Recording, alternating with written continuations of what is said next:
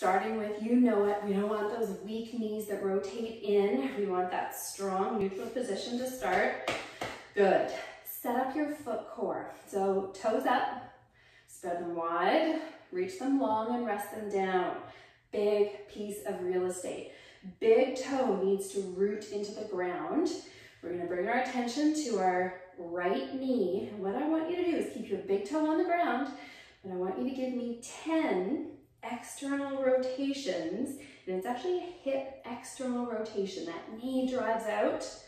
Good, so 10 of these. Now, what's happening at the knee relative to this is an internal rotation. So that big toe is holding the tibia in, and this is the motion that is so nutritious for your knee because we tend to do this all the time. Getting a couple more, but we're gonna go into a split squat position. So your back heel is off the ground. Good.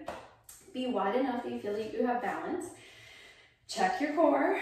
Now our back leg, without your pelvis moving, you're gonna drive that knee out. And so commonly when people run, this is the beginning of that egg beater running pattern where you have those wear patterns on your shoe and an angry knee, patellofemoral syndromes.